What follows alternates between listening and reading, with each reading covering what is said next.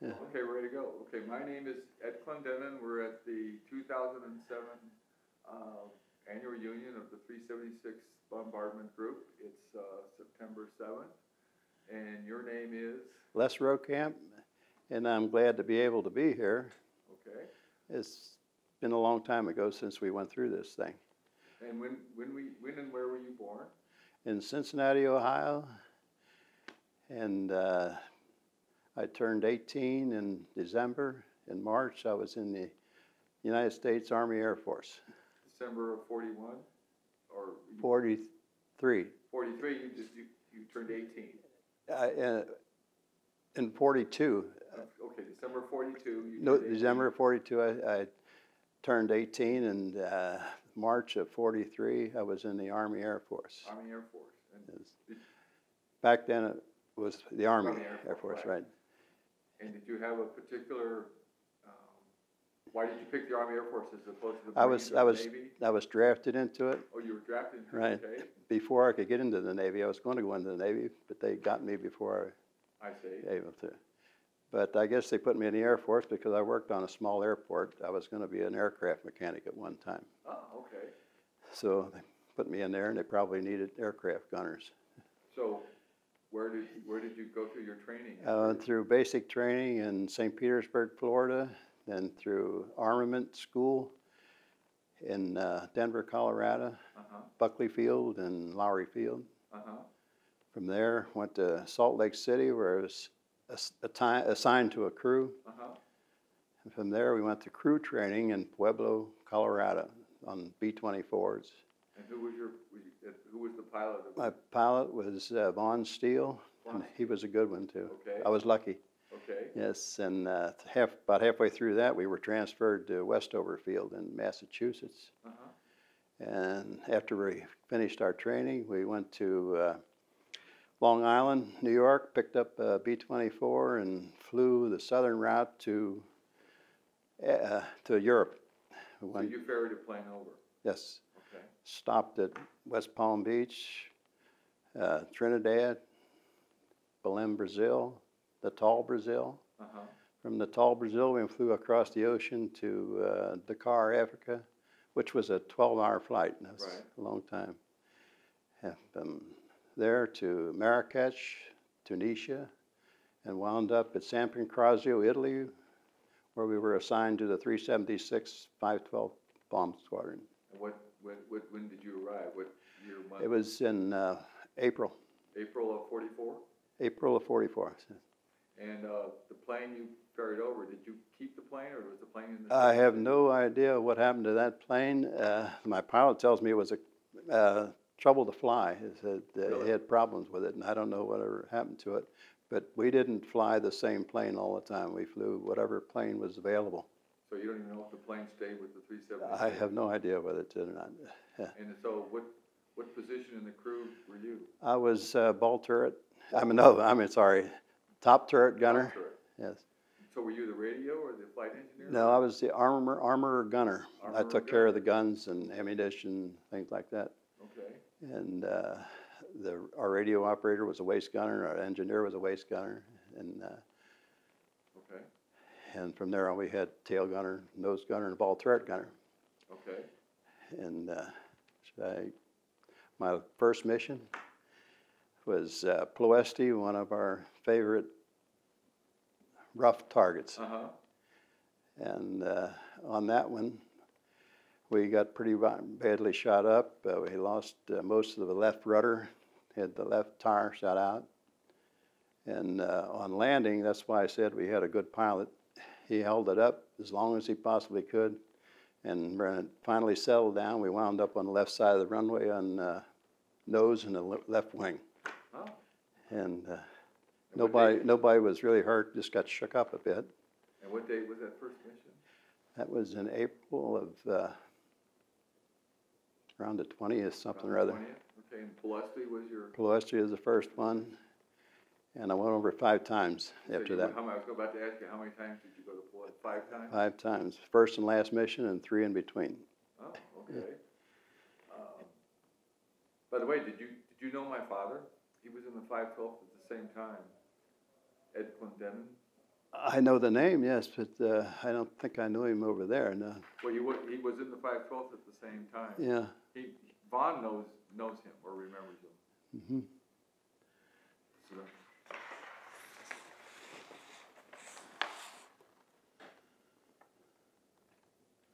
I don't really remember him. No, I know the name. I heard the name already. Looking for somebody. Yes. You knew him.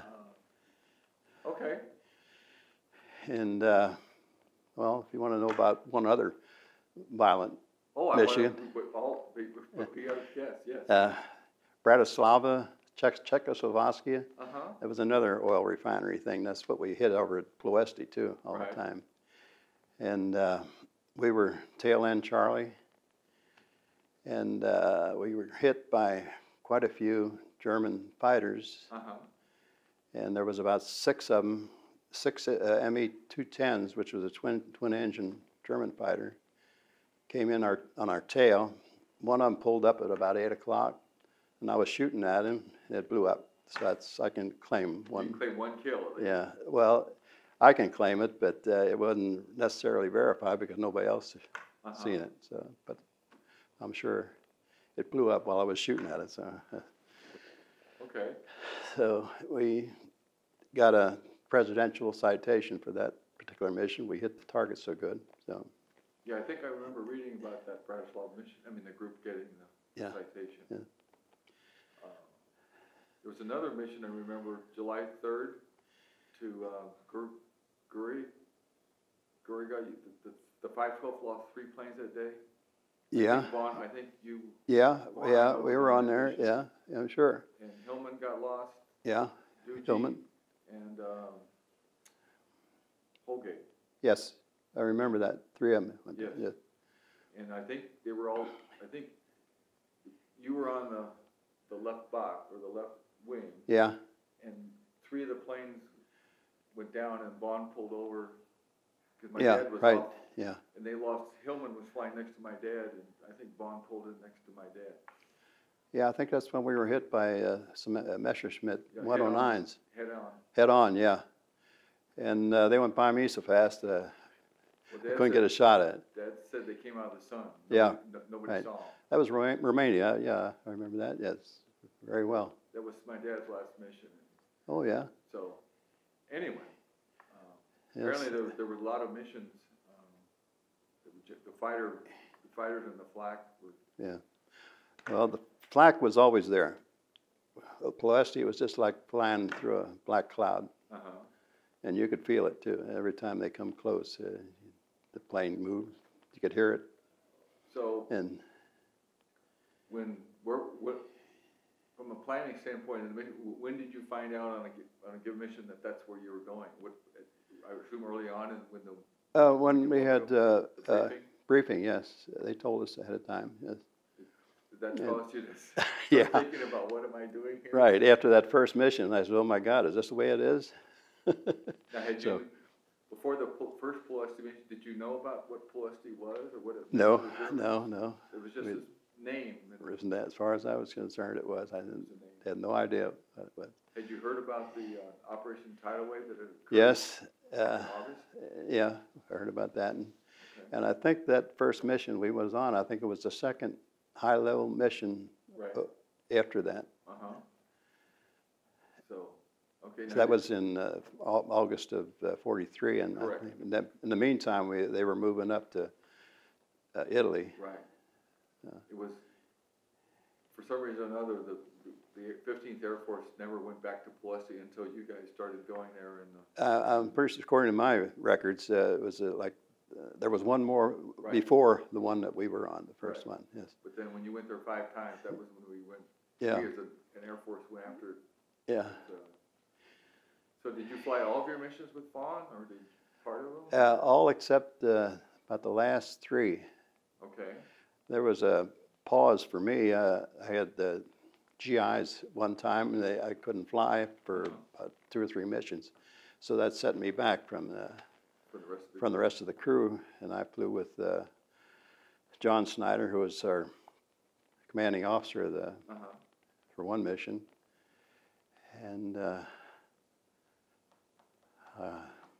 Can't think of the name of the other pilot offhand, Okay. but I flew with the two other ones. Now, when you were there, Gillette was he the CO at the time? Yes, yeah. And then He was Snyder- the group, Group?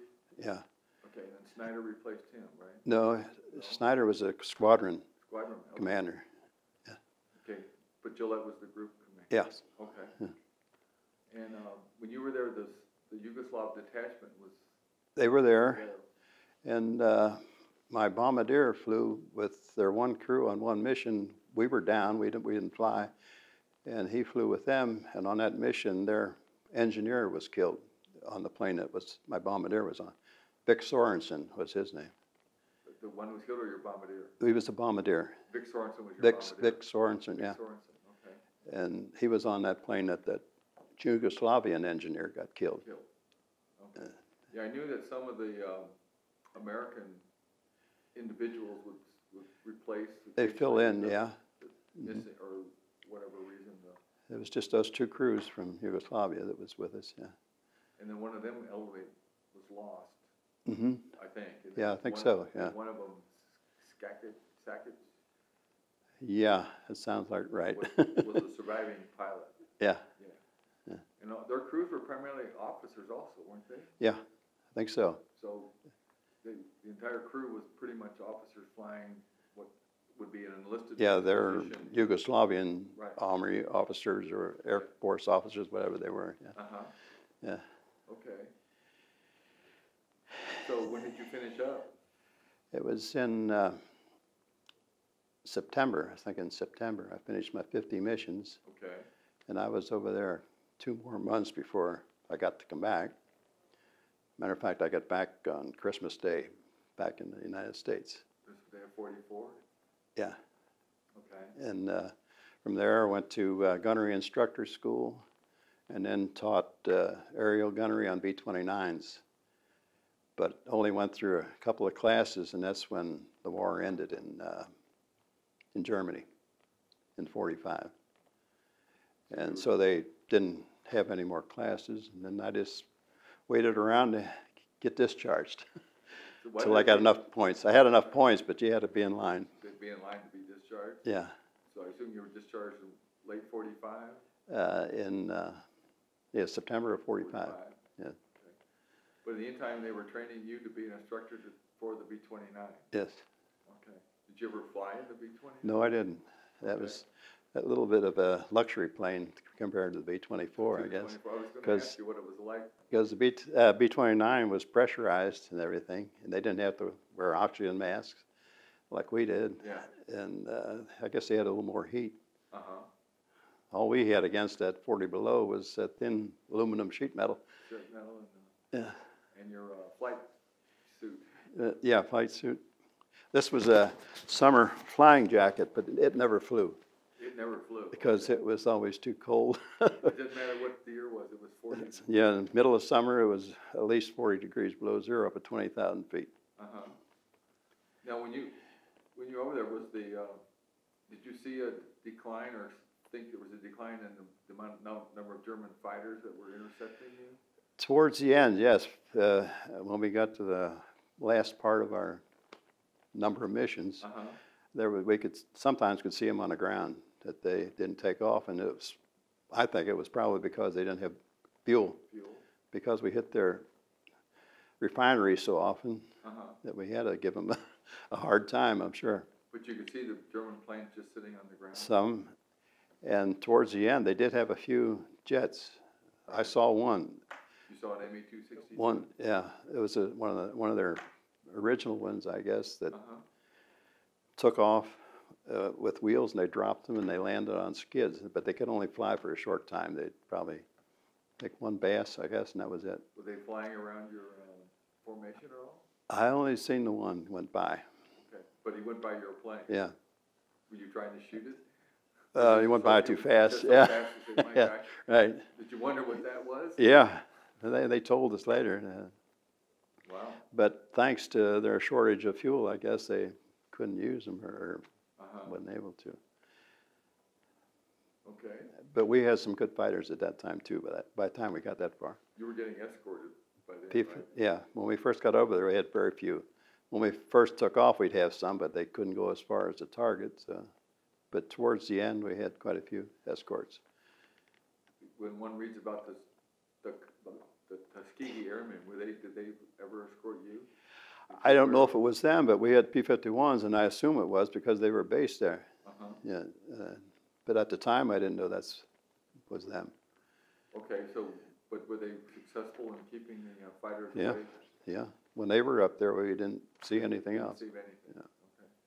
So they would escort you into the IP, and then Right. they would pull away. Right. We'd go through the flak. And they wouldn't. Yeah, right. Okay. Yeah. And I guess they'd pick you up after Yeah. you left. Usually, yes. Usually the target brought you back. Yeah. Okay. How long were you actually on a given mission? When did you actually get into the turret and man your gun? Not long after we took off. As soon as they got into formation, we got up in the turrets and the positions and had to test fire the guns and things like that. You had to have your oxygen mask and everything because above 12,000 feet you had to be all set. You had to have oxygen. And so generally, so if a mission was 10 hours, so you were probably in that seat. 8 or 9 hours? Right. That's a long time to do That's a long time to sit in one place and you're very confined. And I don't think I could do it now. Wow. But I guess then. Did you guys rotate around? Like, did you ever say, gee, I'd like to be in the tail? No, I always flew the top turret. Always top turret, okay. Yeah. I guess that's what most of my training was in gunnery school and flight gunnery school. Was there a difference in how the turrets work? I don't know. No, I don't think so. Pretty much all the same. Yeah. It was just getting used to the right. particular layout of your gun. Probably the only difference, mine would go all the way around. Like the nose turret could only go so far, and tail only so far. And the waist gunners was just one single gun that they used. Right. Yeah. So being up in the top turret, you almost had the same view as the pilot, bird's eye view of what Just about. Yeah, I couldn't see the target too much until he banked away, and when he banked away and stuff like that, I could see that. So you could be sitting and watching the flak coming, right. Yeah. Coming up ahead. Yes. Yeah. Did your planes take a lot of flak hits? Oh yeah, almost everyone over Ploesti would come back with holes and stuff. Yeah. Just by a miracle, I guess none of our crew got hit, but we had lots of holes and. Never lost a crew. None of your crew got seriously injured. No. Okay. It's one of those lucky things.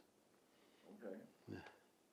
Did you maintain contact with your other crewmates after your service? Yeah, there's 5 of us left, and I email my bombardier, the radio operator, and Vaughn Steele.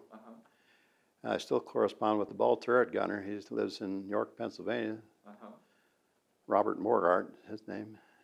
And we just lost a nose gunner back Memorial Day, this last Memorial Day. And where the other ones I don't know. Remember. Don't know. I've seen Vaughn at the real. Do the other ones you ever come to the reunions or? No, to my knowledge, no. And we don't know why. But you communicate with them? We do. We tell them when it's going to be. And I know my ball turret gunner never liked to travel, so I guess that's why he never comes. But he belongs to the. Oh, but he does belong to the reunion group. Yeah. And Sorensen, you said, was the bombardier? Yes. He's another one you maintain contact with? Yes, with email. Okay. So, okay. Kind of, is there anything else in particular? You were describing some pretty hairy missions. Oh, that first mission when we crashed off at the left side of the runway was even more worse, I should say, after a while, because we were out watching one of the return missions come back and landing, and one of the planes blew a right tire on their plane, and it veered off to the right side of the runway and into some rocks, and it blew up. it blew up. There was nothing left. Nothing. They returned from a mission and they still had their bombs on board. So thank heaven we went off on the left side instead of the right side. Wasn't it common practice that if you came back from a mission, you would drop your bombs in the 88? Or is that A lot of times, yes. But why they sometimes they kept them, I don't know. That one was canceled because of bad weather, but maybe they knew it right away and decided to come back. I don't remember, but this one had the bombs on board. And you guys were all standing around watching it? Yeah, and all of a sudden, boom, yeah, alongside the runway. Yeah. I know there was a mission in November where the plane came back, November of '44. The plane came back. I don't know why, if it's the same incident or if it was another one. And, because there's a lady who used to come to the reunion whose cousin was on board that plane when it landed in Louis. So. But those are some of the things that happened, and like I say, I was one of the fortunate ones that none of those things did happen. Yeah. Okay. And besides that, all the other ones were kind of hairy too.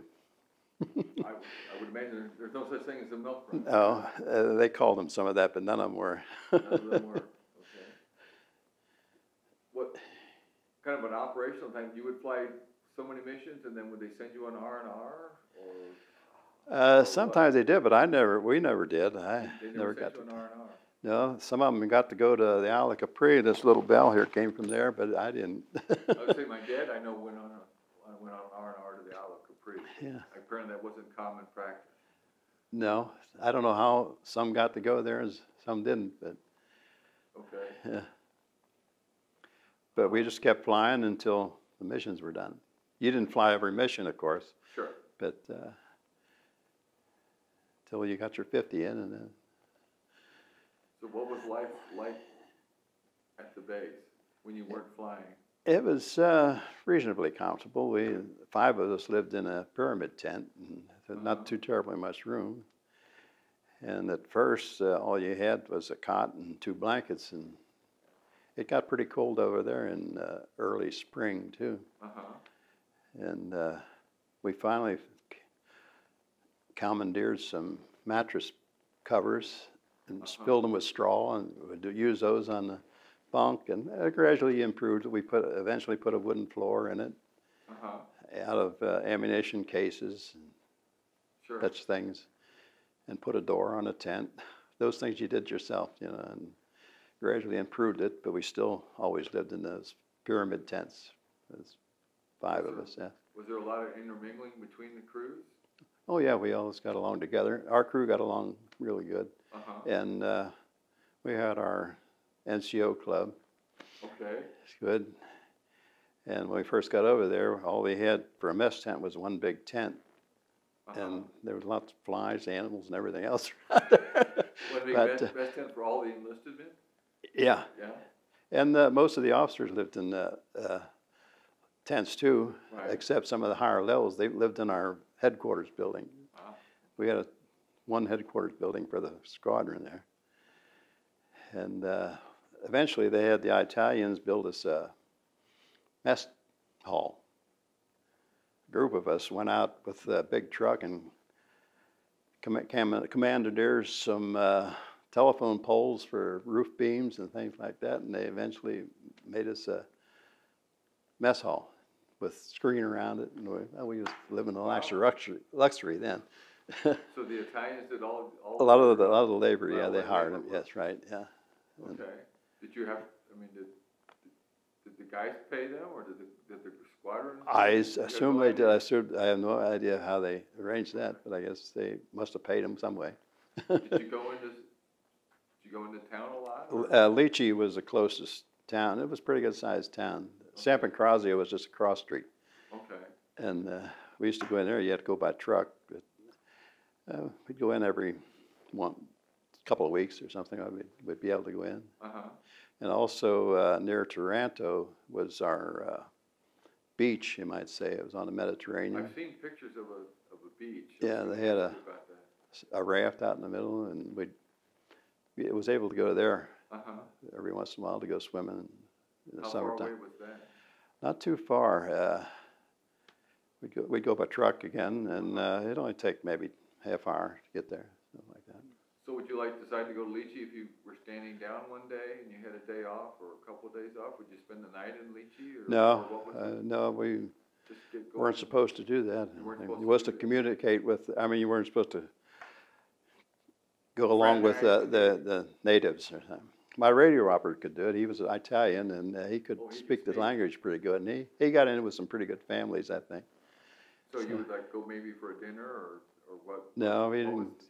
They had a USO club there where you could get some donuts and cookies, but that's about it. Plenty of wine. You could get all the wine you could drink, but but basically that's all we did, sightseeing, and maybe you could buy things. Stuff. How informed were you about what was going on in the military campaign? Like Mark, we were trying to take Italy, and then we took Rome in June of '44, and then there was. Yeah, the line was between Naples and Rome when we got over there, and we was kept up on what was going on. Yeah. Because you did fly some missions into northern Italy, right? Yeah, we did. A lot of marshalling yards and things like that, where they put trains together, try to bridges and stuff like that in northern Italy. Yeah. And did you also support the landing in France? Yes, we did. And one of our targets over there was Toulon, France, where the Germans had their sub pens. That was one of our longest missions. That was a long way to fly. One of the missions we come back, we were running so low on gas, we lost a couple engines, and I think we landed with 2 engines. And I think my pilot said we had about 25 gallons of gas left. So if we wouldn't have made it on that pass, we wouldn't have made it. So you were going to land regardless. Right. Okay.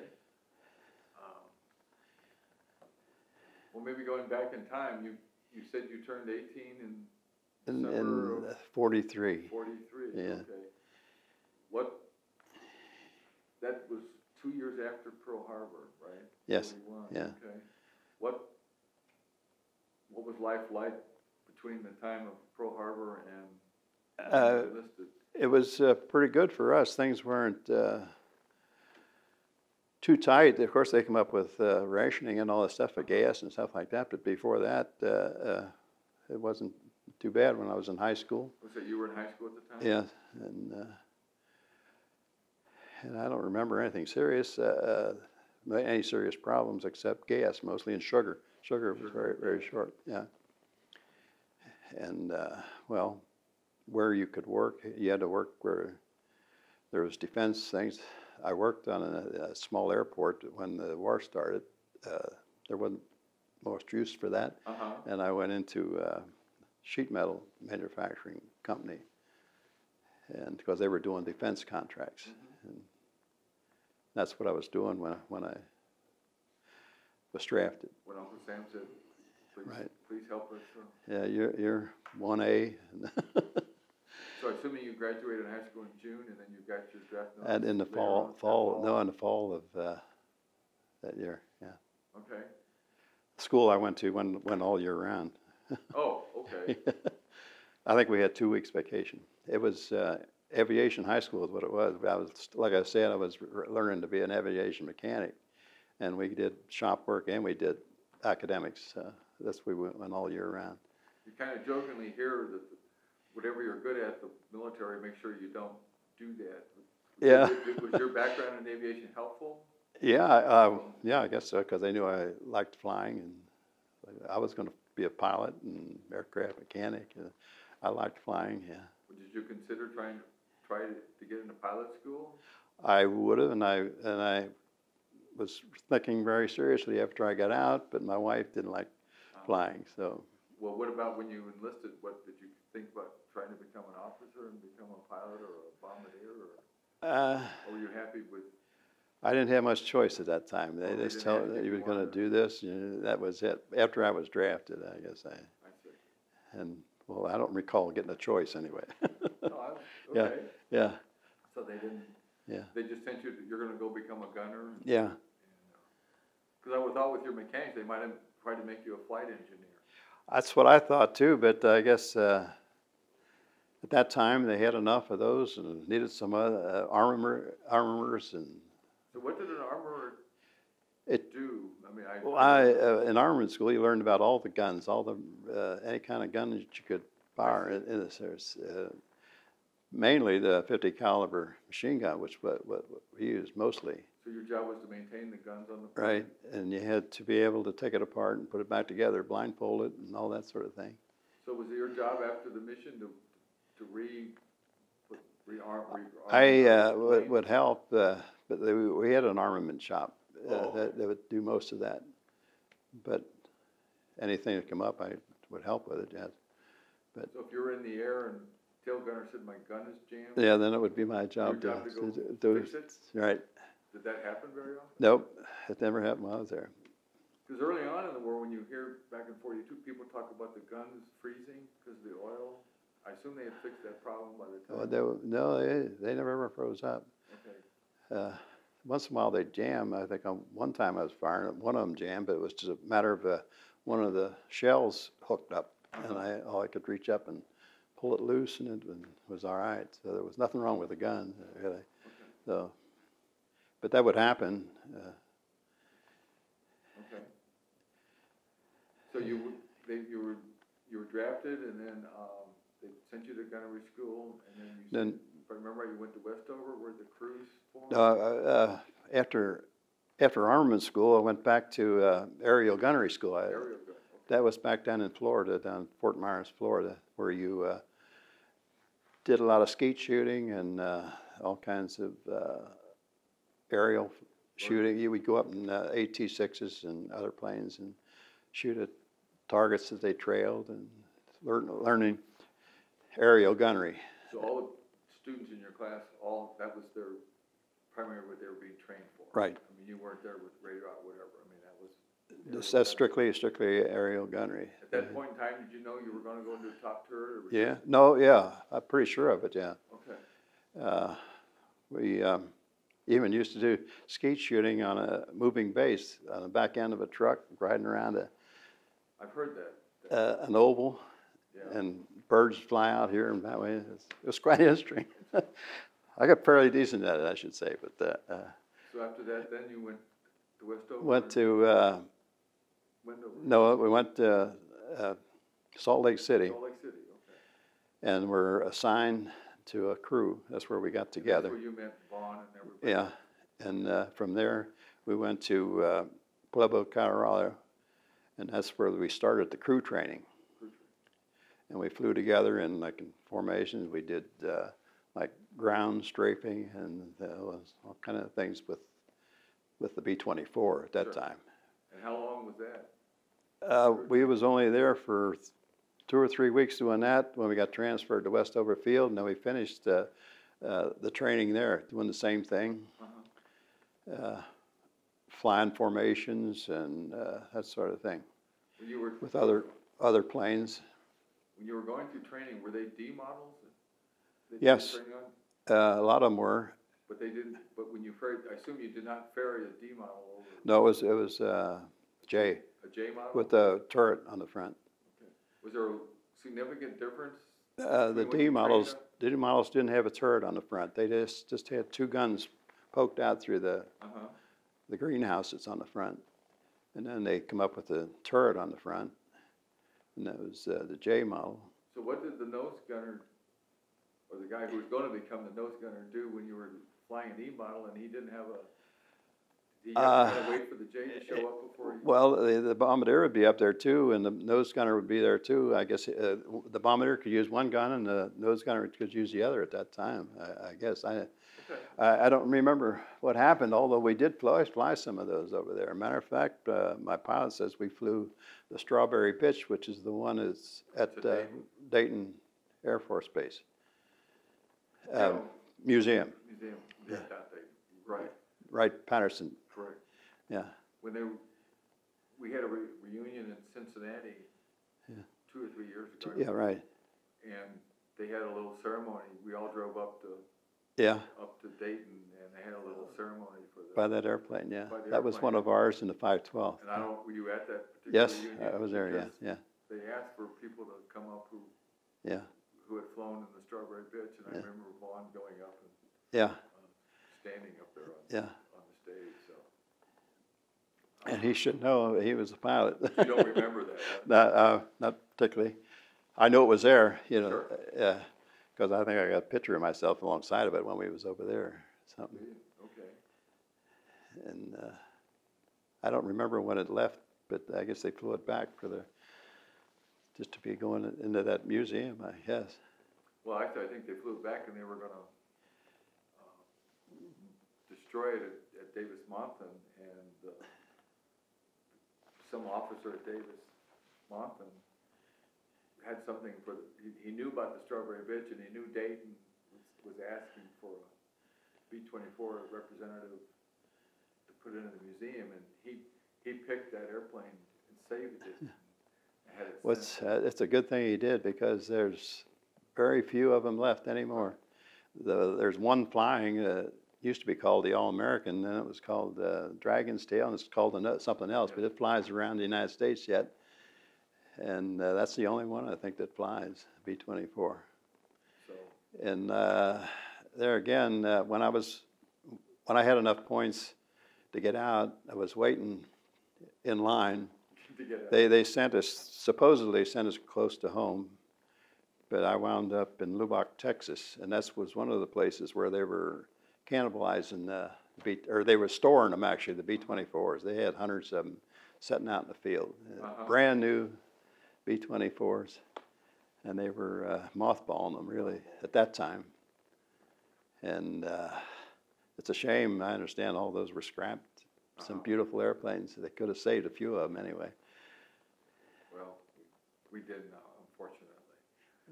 So, when you got out, when you got back, became a civilian, what did you do? Well, took off a few weeks, and my previous employer called me and wanted to know if I was coming back to work, so I went back to work in that sheet metal industry. Okay. Yeah, and that's where I stayed Oh, okay. for quite a few years. Okay. 46, I guess it was, I stayed there. Yeah. This was in Ohio? Cincinnati, Ohio. Cincinnati, Yes. Ohio? Yeah, we did industrial sheet metal work all over the country. Uh-huh. Not air conditioning, air cooling, dust collecting systems, all that sort of thing. You mentioned your wife. Did you know her when you were in the service? I knew her before I went in, but we weren't steady dating or anything like that while I was in. No. I was going to ask if you wrote to each other at all. Oh yes. But I wrote to other ones too. Well, okay. but No, limiting the field, right? But anyway. But it wasn't long after we got back, we started dating regularly, and got married in 1948, I think it was. Oh, okay. And from then on, it was raising a family. What did you have brothers or sisters? I had one brother. He was in the Navy. He was on the cruiser Boise, USS Boise. Uh-huh. And one sister. And that's all in the family. So your brother was in the service when you were in? Yeah, he was older than I was, and he enlisted in the Navy. Was he in the Pacific? I mean, Yeah. Yes, he was. Because he was in Australia and a few other places. And what battles he was in, I don't know, but he was active. Did you know what he was doing, and did he know what you were doing during the war? No. No? He knew what I was in, and I knew what he was in, but what we were doing, I know. Had no idea. Were your parents kind of anxious to having both sons out in the Oh yeah, I'm sure they were. Yeah. Yeah, it was both in combat, and both of us got back. That's good. Yeah. Okay. Was there anything else you were thinking? I've got some other quite standard questions I could ask, but I wanted to give you in case there was anything else I hadn't. Offhand, I think of anything particular, we probably want to ask. Okay. some of the questions we've been talking about was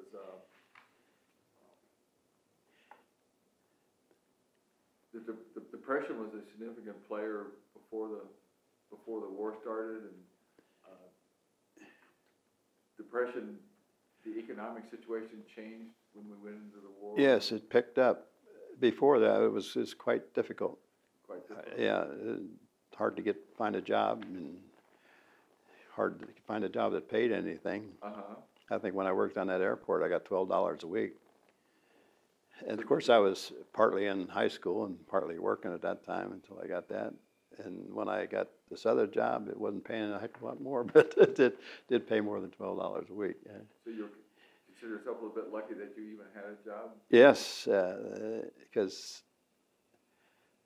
well, there just wasn't that many jobs around, and a lot of people waiting for jobs. But as soon as the war started, then, well, matter of fact, while I was doing that, we had the WPA for people that couldn't find jobs. That's when Roosevelt developed that program. Some of the veterans that said they were in the CCC or the... Yeah, 3 Cs was another one. A lot of people went in the 3 Cs.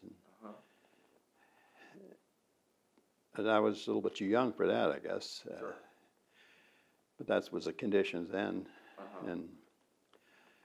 But all the defense contracts that they put out put a lot of people to work. And the Wright engine plant was built in Cincinnati, and that put thousands of people to work. Wright Cyclone. Right. So was that related to the Wright-Patterson Air Force Base? No, that was just the name of that motor. Yeah, and that's the one that was used on the B-17. We used Pratt Whitney on B-24s. Okay. They argued which one's better. I don't know which one's. Well, they argue which plane is better too. I think it depends upon whether or not you flew B-24s or B-17. Right. Yeah. So, okay.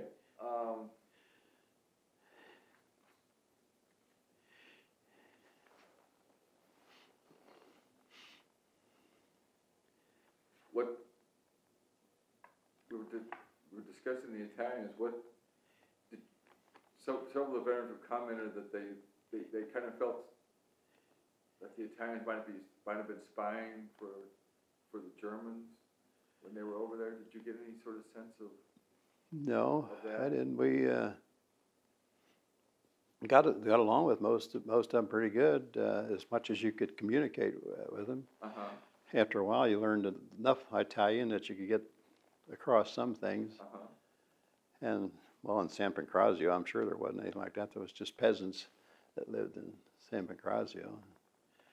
The only scare that I know of we had, some German planes flew over at night, and they was afraid of paratroopers and stuff like that. So the Germans flew over? Yeah, at night, and they knew they were Germans planes. And from that time on, the air crews had to put night guard duty on if you weren't flying the next day.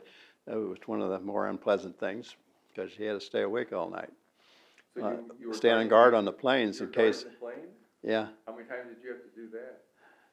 Well, I guess half a dozen times or more. Not every night, but if you weren't flying the next day, you got picked. Yeah. Huh. Just enlisted men. Well, ground crew took care of it during the day, but they was afraid of paratroopers that came in, might have tried sabotage or whatever at that time. And I guess that lasted until I got done flying my missions. I don't know whether they stopped after a while or not, but I know I had to stand night guard duty. Huh. Okay. Yeah.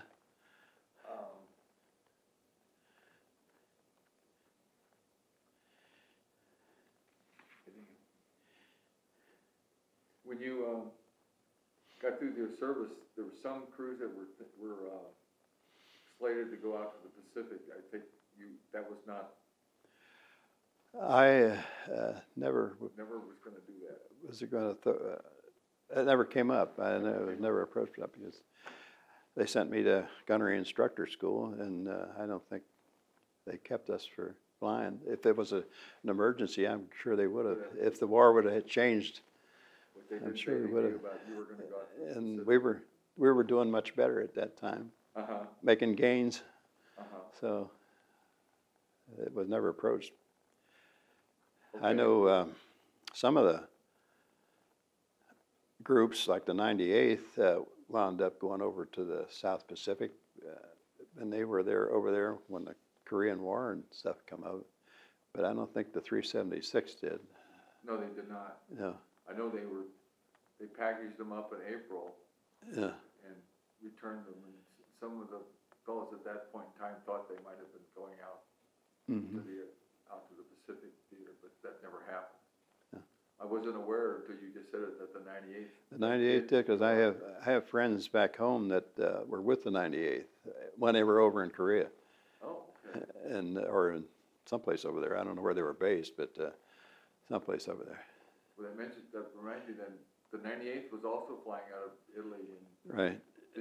Was there any mingling or mixing of guys from the 98th and the 376? No, they were, I don't know where they were based. I think Fuji or someplace, I don't know, but they was quite a distance away from where we were. Okay. And even when we flew, we'd fly in our own group. Usually a lot of the same targets, but in different rotations. Sure. Yeah. Was there much mingling between between squadrons within the 376, like 512, 513? Oh yeah. There was a fair number of. A certain amount, yeah, because I know we used to have to go across the field to see the movies once in a while. That's where they had the makeshift theaters set up, and we knew some of the people, and but not too many, because a lot of the crews were in and out. Sure. We didn't stay very long. I remember seeing some of the 376 had a little publication, if I'm not mistaken, that was a little newspaper or something. Oh, we have now we have the. No, I mean back then, wasn't there something during the little newspaper? I guess let me ask the question. What I was going to ask was there a lot of. One of the flavors I seem to think about is that there seemed to be some athletic type competition, softball team, volleyball. No, we never did anything like that. No. Nothing like that. Okay. I guess there wasn't time to organize anything of that sort. It was always doing something else. Okay. No. You mentioned Breslavia. The group I think you said you mentioned Breslavia was being a tough mission. And the group got a citation for that, right? Czechoslovakia, the Bratislava, we did, yeah.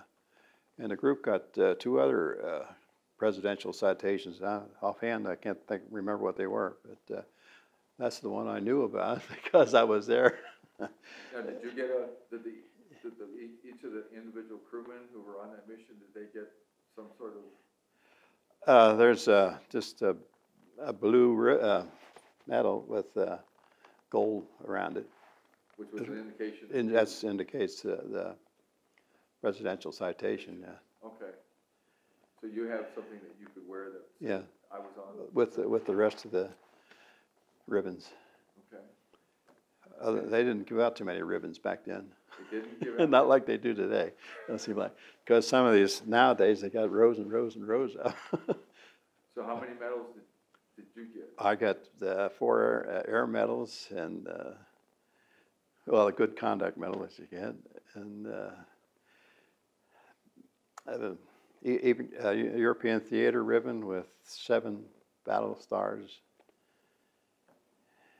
and the victory medal. That Bratislava mission, I was interviewed by Wiley Golden. He was one of the guys that started the 376 reunions. Right. And he was sort of like a publicity officer of some kind over there. And he said he was going to put me in for a DFC, but nothing ever happened because of that mission. Oh, and on that mission, I had got 2 holes in the dome of the turret, too. Oh, okay. Yeah. From flak? Flak bullets, I'm assuming, because we weren't in flak at that time when the fighters were hitting. Okay. And from then on, it was quite drafty. And cold. Cold? Colder than cold. Yeah. So, because Wiley, you mentioned Wiley Gordon, he was active in the Veterans Association. But Yeah, he was one of the that helped start this veterans group. Yeah. But the interview when he said he was going to put you in for the DFC, that was actually during.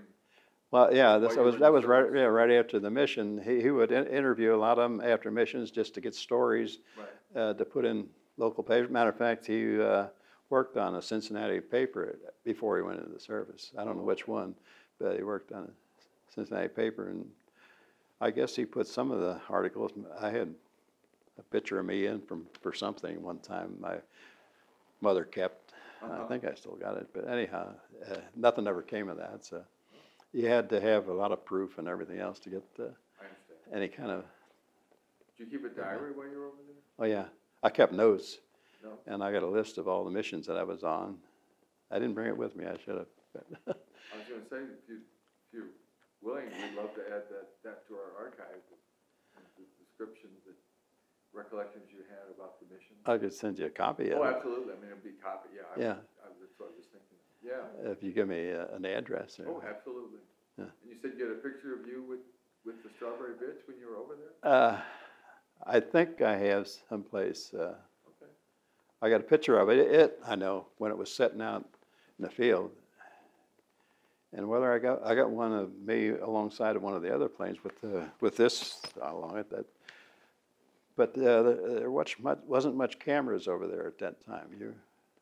But it's a shame too. Any photographic record they're rare. Do you have a crew photo, for example, of all your guys? Yeah. We got a crew picture when we were at West Rover Field, alongside of the plane. I could send you one of them too. Absolutely. Any things like that we'd love to add to our archive. If you give me the right address. I'll give you my mailing address. So. Okay. So anything else? So. Okay. I'm kind of running out of things. I guess we've pretty well covered everything that I can think of. Okay. Well, thank you very much for your time, and it was an honor to talk with you about that. Well, you're very welcome. So, Glad I could do it. Glad I didn't get stage fright. No, you did very well. So, okay, thank you.